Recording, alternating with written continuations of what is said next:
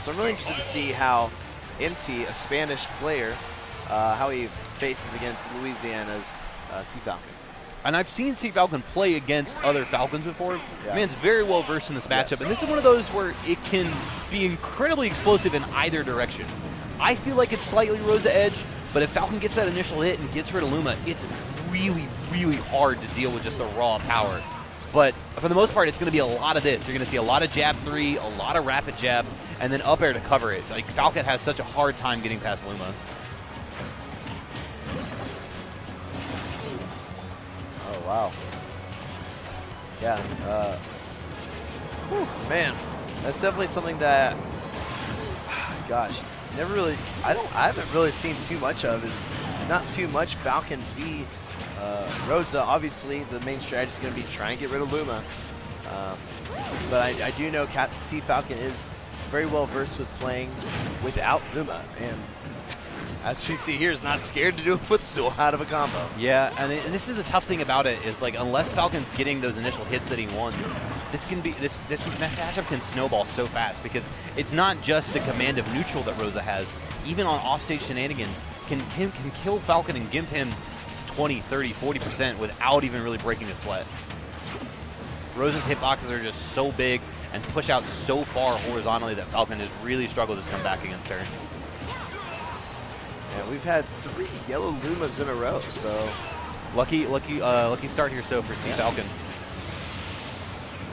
See if we see more. We saw an up tilt from him earlier. For those unfamiliar, both up smash and up tilt have head intangibility for Rosa. So really, really excellent anti-airs. Wow. I will say, this is where things start to get a little bit nervous because that happens. Whoa! He died at 75. What? I'm a god. Oh my goodness. I was just like, and this is where things get scary. Bam, Raptor boost, dead at 70. Hey, but I mean, yeah, he used the rage while he had it, and great pick from MT. LOL. I love that. Rapid amazing. jab against Fox, Falcon, and Falco can literally hold them for the first 30%. If you start with jab 1 from Rosa, by the time they get out, it's just like, 30%. Man, this is not fun for you, is it? I love these short bears. Oh, he might be dead from this. I don't know if he sets the ground, but wow. C.Falcon just all over him. Okay, great fade back from MT. Trying to get rid of Luma, but C.Falcon coming in to save the day. Yeah, I think MT probably would have been better served with just the gentleman there because that will actually knock Luma into hit stun as well. Yep. That rapid jab allowing C.Falcon to grab him out of it. Oh, went for all of it. Oh. That soft up air, or that soft down air is so hard to deal with. Man. Because you have the hard down air, which will spike, and the soft down air that will just kind of annoy you and put you in a bad position where you just can't up B from it. Yep. But C.Falcon, man, with the beating gunners. up on C.Falcon and the gunners. You're right. I like those are slick. Kind of matches like the accents of the shirt. Right. All right. Not opting for Lilat. An interesting choice. That's a curious game 1. It's a curious game 1. We're going to Town City. Interesting pick that I'm assuming he must have banned Smashville. That is one of my favorite things. He landed with reverse Lunar Land Nair. Oh, wow. And so the back hit of Luma's Nair will actually pull you in front of Rosa. Really? And so you saw him get an immediate about 25–30% because that back hit of the Nair will drag you in front just like that. And at 0, you can do it into a grab, and at higher percent, you can do it in an up smash to finish. Oh, wow. Luma's dumb. It's great. Luma's dumb. It's great. Well, yeah, so Luma's gone right now. A little bit curious if he was actually going for the footstool setup there. You saw him jump, try to be in position with Rosa, but she's so floating, it's so hard for Falcon. MT going for all of these 2 frames. He's dead. But it doesn't quite matter. He's going to get that kill off the side with a nice clean back air. One of the hard parts for Rosas in matchup in general is getting up from ledge with the standard get up there. Luma actually extends the vulnerability hitbox of stand-up. Oh, wow. And so it turns basically what would be normally be like a 2-frame situation into about a 4 or 5-frame situation depending on the character. I do not think MT was expecting that Luma to be so far down low.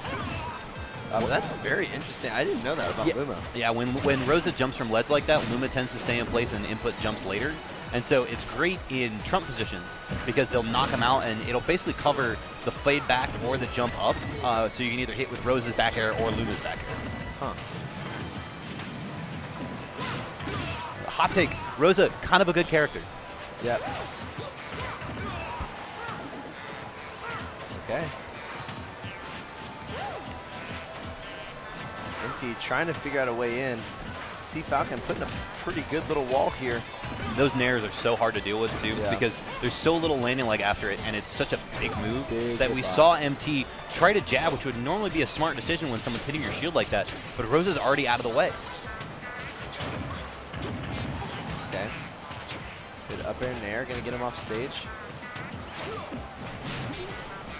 And it looks like Rosa is in up air knee %, so. Oh. No jump now. Yeah, it doesn't get that down air. It's the back hit of the Rosa down smash, though, which is the stronger part. And this is just easy coverage. Oh, wow. Every day of the week, baby. That's it. C.Falcon takes it over Prat, or L. Prat, MT. But a good showing from the, you said the Spanish Falcon? Yes, he Nice. is from Spain, Catalonia. Catalonia, which, not technically, well, is it technically part of Spain still? I think so. Yeah, I know there was a referendum to secede last. Really? No need to get into geopolitics in an 11 a.m. stream, but yeah. Right.